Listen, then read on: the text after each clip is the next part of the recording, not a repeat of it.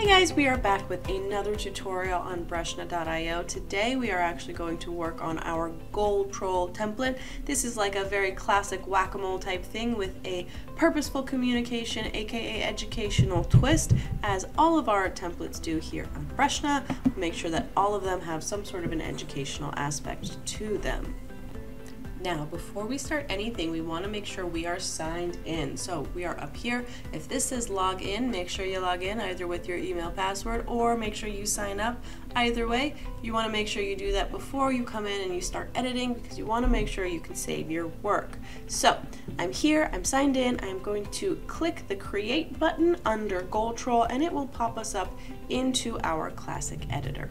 Now we've got two different menus here. So one on the left side is our kind of visual audio side, and then on the right side we've got our more verbal side. So that's going to be our description, our title, the questions here. You can see there's a little bit of the visual here as well, but when I click it, it brings me back over to the left side. So let's start on the left. We're going to get all of our pretty stuff down and then we can start to work on the questions.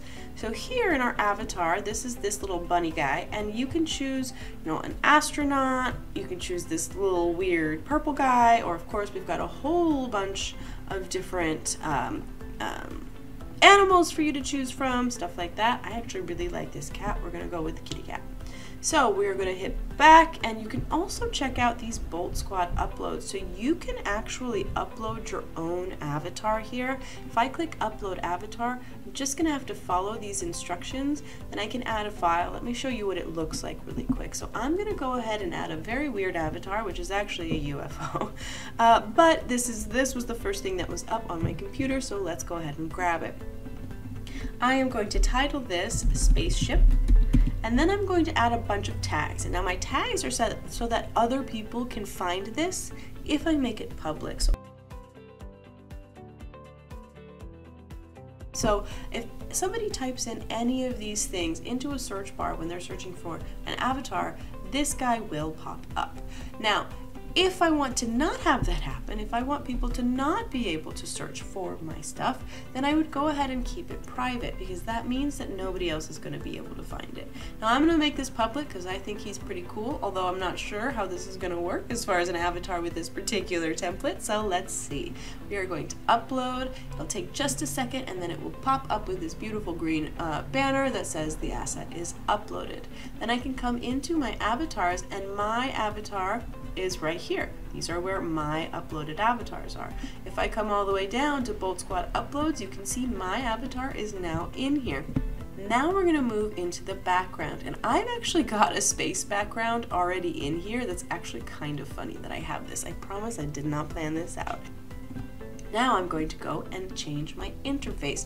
The interface is this little basket, this wooden thing right here. We've got some that we have provided for you, which I think I will probably go with this because it's nice and cold in space. Now collectibles, I'm actually going to skip for just a second because I want to show you how to do this on this right-hand side. But we can go ahead and do our music. Same idea, you can go ahead and upload your own music if you want. This will pop up with a little panel that tells you the instructions. You want to add your music, and then you'll enter a title, enter those keywords so that people can find your game, and then again you can choose if you want to be the only one who can use your music, then you make it private, or you leave it public and allow other people to use it. If you don't want to upload your own music, then you can go ahead and come in here. We have a bunch of different options for you, and you can go ahead and click this little play button and it will start to play, and you'll actually be able to sample the music. Once you've found something that you like, you'll go ahead and click the pink cross button, and that will turn into a check, and then you know that that is applied to your game. If you don't want music, make sure you come up here and click no music. You can see all of this kind of goes a little bit dark. So you want to do that because if you click no music but you don't select anything, it will automatically have a default song that plays. So if you want no music, make sure you click no music. Now I'm going to go ahead and put little idea back on, and I've got that check mark there so I know it has been applied. Now I can come over to my right side And we've got a bunch of questions here. So one thing that you want to note in Gold Troll is that they are questions and not levels. In most of our templates, you can have multiple levels. In this particular one, you have multiple questions. So you can make multiple games that have multiple questions, but there are not multiple levels in this, if that makes sense. And I will show you what that means when we're actually playing. So these little purple things will tell us some of the rules. The question is only going to appear for a specific amount of time, and the maximum limit for custom text is 6 letters, so that it is visible and able to be visible on the screen. So I'm going to go ahead and click out of those because I do understand what it's asking me. And I'm going to start with my question. So you want to make sure this question is actually not that long. You have the capability of putting in a very long question. However, what ends up happening, this right here is where your question will actually show up.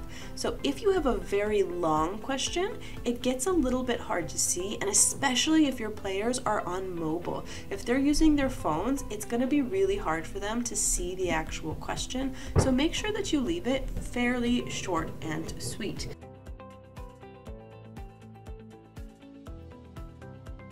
Now, this question appear time is how long the actual question will stay up before your player loses a life and like hasn't gotten the question, if that makes sense. I like to make it about 15 because that means it gives like a couple of seconds for them to read the question, for the things to pop up a couple of times, and then to try and figure out what question they need to click. If you want, you can add a couple zeros, let that go for as long as you want, and they can take their time and really think about the question. It's totally up to you. Now, why that level thing matters is this closing answer will pop up at the end of the level, not after this question has been answered. So these closing answers, you might want to make them a little bit smaller because all of them are going to show at the same time, and your player is going to have to read through it a little bit more like a page than having it pop up in and out as they are playing. So I like to keep this a little bit simpler. And so I'm going to say,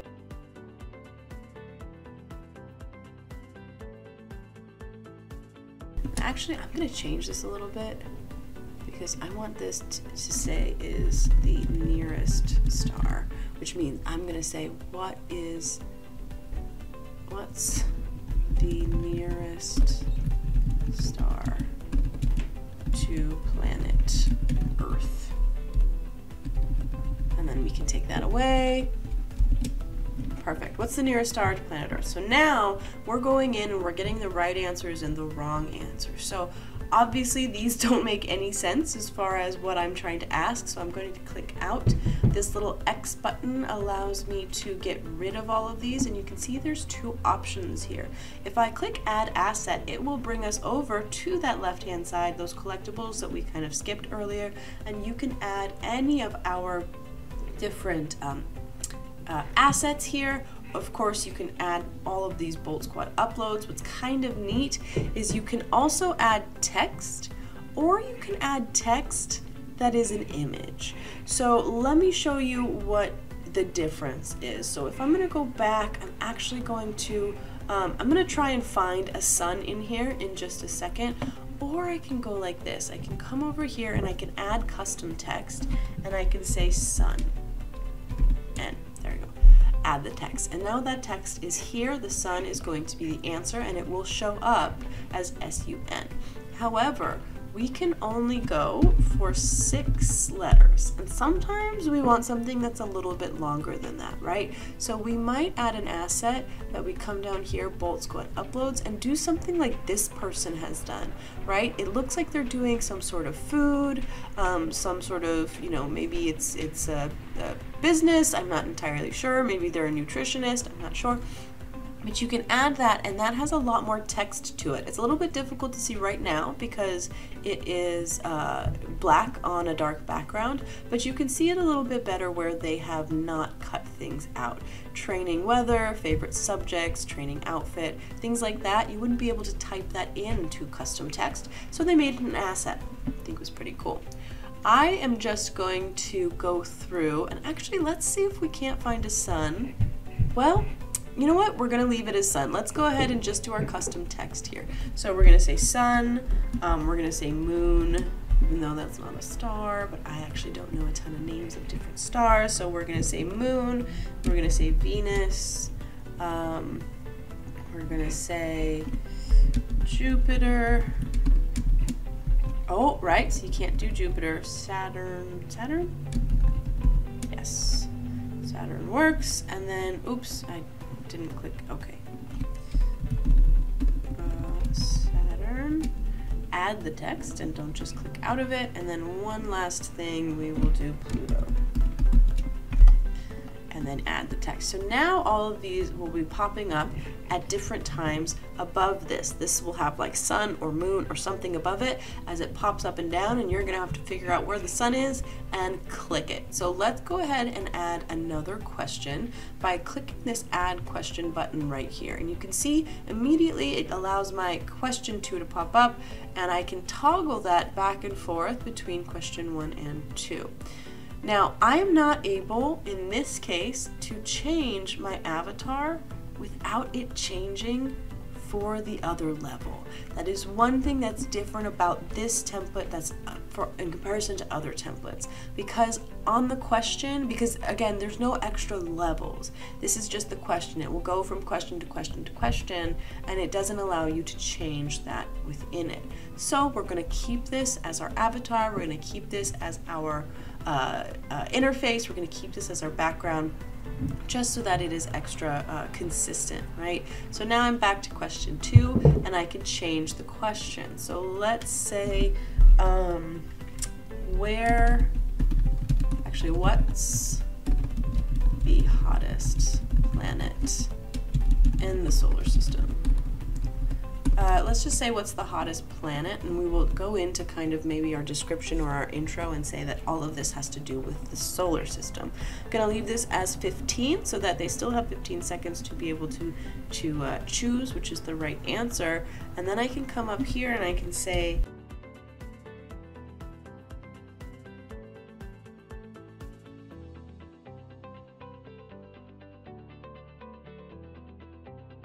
and then, so now, of course, I have to change these around.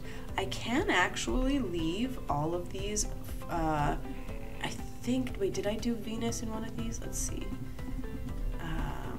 We definitely have to change our right answer to Venus. I'm almost positive I did not use Venus in here, but we're gonna go ahead and click all of these out to add our custom text. And one more time, we're gonna say moon, even though that's not a planet. We're gonna say Mercury is not able to be done, so we'll go back to Saturn. We will say Pluto and Neptune. Oh, that's 2. I thought that was 6. Dang it. Neptune, Venus, Mars. Gotta go through the planets, figure out which one I can do next. So again, if I wanted to do Jupiter or something like that, I would actually make it an image and upload it as a collectible so that I could see the text and have it be longer than 6 letters, right? So I'm actually gonna do Earth. Okay. So now we've got all of that. Our final thing is going into our settings. This is gonna be our title, things like that. So we're gonna say space choice. Again, if you guys have been following along, you know that I personally, Lindsay, do not have great creativity when it comes to names. So we're just doing space choice, and then we're moving on to our tags. Now these tags are interesting because they're there for a couple of reasons. One, as we continue to populate and build up our game libraries, we'll be able to find these tags and put them into the right categories, right? So your games will end up in good categories. As we move forward and we end up having like a search button and really incorporating the search feature, you'll be able to literally search through these tags. So you want to do things like I would do space, alien, moon, sun, stars, planets. That's not how you spell planets. And you know, that's good. You can go crazy as many as you want. You need at least one in order for your game to be published. So make sure you have at least one. And actually, I'm gonna get rid of gems because that doesn't make sense for my particular game. Now we're moving on to category. We've got health, social entertainment, sports, games for good, enterprise. I'm gonna stick this in education because I'm kind of teaching people a little bit about space, about the planet, stuff like that. So going to leave that education. Now, collect player email is really neat. This makes it so that players have to input their emails before they play the game. They do not need a Breshna account. They don't need to sign up for anything. They just need to put in the email before they play the game. So it's kind of nice if you're a teacher and you want to track which kids are, playing your game. You can check those emails. If you're a business, you can actually collect leads, and especially if you find that you get these emails and then maybe they're not on your website, you could follow up with them, and that's kind of a cool option. So I'll leave this toggled on so you can see what that looks like. And then in our description and our intro here, so there's a little difference between these. The description pops up before the person clicks play. So there's like a play button and then an about button and then a settings button, and this comes up in the about button. This is like a little bit more, you can put a little bit more context in here, you can put a lot more content, and you can format a little bit better. So let's say here we're going to tell people what they're doing, and you're going to say solve the space questions to choose which UFO holds the right answer, right? So that's kind of what we're doing here, and then we can add something like a call to action here. Clicking enter twice, I can make it a new line or even space it out a little bit, so this actually allows for a lot more organization, a lot more formatting, and I can say something along the lines of, if you like this game, head to Breshna.io to play more, right? One thing to note, this is not hyperlinked, so you want to make sure if you are sending people to a link that it is very easy to remember. Breshna.io, easy to type into a URL. But if I wanted to do something like maybe I want to send them to my TikTok, I can just go like this, TikTok at Breshna Game. Oh, that is not how we spell our TikTok. Breshna Game, right? So then once they're on TikTok, they can just search for you.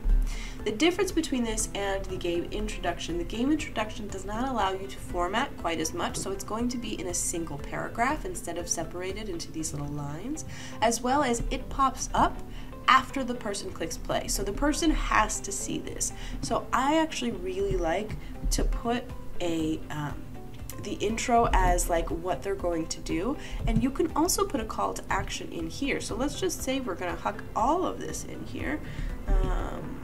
Let's go to the very end, and I need to make sure that I capitalized that I right there. If play more. Now again, this is going to be in a single paragraph. It's not going to be quite as easy. This is really nice because it's separated. People's eyes can be drawn to it. They see Breshna Game right away, versus Breshna.io in here is a little bit hidden, right? So that's the main differences. And then here we have our right to left text toggle. This is pretty cool. We can have games made in any language on our platform. So Arabic, Hebrew, Persian, Pashto, Urdu, anything like that. If you want those texts that go with script that go right to left, you can toggle this on. Of course, I'm using English, so I'm going to keep it toggled off. Otherwise, nothing will make sense. Now, we have done all of our amazing things. We've gone through our description. I'm actually going to capitalize this I here as well. We've gone through our introduction. We've decided whether or not we're going right to left. We've got our different questions. We've got all of our different collectibles. So I'm going to go ahead and go up to this little bar of purple buttons and click publish. Once I click publish, all of these options come up and tells me that my game is live, and I can do a couple of things. one, I can go ahead and copy this URL, and then I can send it out to whoever I want. I can text it, I can tweet it, I can put it wherever I want to put a link, and people can just go ahead and click. Nobody has to sign up or anything like that. They just click and they start to play your game. The other cool thing that you can do is you can click this embed code, and then you copy paste this code directly into your website, and then it will show up in your website, and it's not going to go to a new tab. And you won't have to go anywhere, it won't do anything, it will be directly on your website, and that's pretty cool. But of course, this pink button right in the middle says play, and we are going to play because I highly recommend you play all of your games, because you never know what you're gonna find. Like sometimes you realize, oh, that wasn't the right thing. Something that's really cool as well, this is that, first of all, this is that email that we, email toggle that we turned on. But something cool as well is this actually, if it's not embedded into a website, it opens up in its own tab. So I have 2 tabs open. I can flip back and forth between the editor and Goldtroll and my game, so that I can just go back in real time and make any edits that I want to make. So now I'm going to type in my email here. This would actually go to your, this would actually go to your dashboard, and you would be able to find that and potentially email me. Now that email is, you're not going to email me on that one because it's been gone for a very long time. But anyway, back on track. So we have our play, we have our about, we have our settings. Here in about, this is that description that we put. So solve the space questions, choose which UFO holds the right answer. If you like this game, head to breshna.io to play more. TikTok at Breshna Game. And I can hit back. Then I can hit play. I am going to go for easy, and you can see the difference here, right? There's no way for me to have formatted this so that this goes down and is a separate line. Well, this is fine. It looks really nice. Not a big deal, but it's just something to be aware of. So now this pops up. What is the nearest star to planet Earth? And that is the sun, and we can click correct. You can see it pops up right here, 15 seconds. What's the hottest planet? And that is Venus. It's right here. And then again, what's orbits the Earth? And that is Moon. And boom, that was right there. And then this is our answer. So you can see, right, all of this pops up at the same time. So if you go and you have whole paragraphs here, this gets to be a little bit much. So a lot of the time people will just go, oh my goodness, this is too much, and click next. But if you have nice little short ones, the sun is nearest to the star, it makes up 99% of the mass in our solar system, it's a little bit easier for you to read. And then you click next, and you're done. So that's our Goldtroll. I hope you guys enjoyed. Let us know if you have any questions. If you'd like some more help or a little bit more of a hands-on demonstration, you can come all the way down to our homepage and make sure that you book a live demo session. It is completely free to book a session with us. You just click this book now. You can also go ahead and email us at info@gamingfordev.com, and we're happy to answer any questions that you have. So I hope you have a great time making your game, and thanks for being game.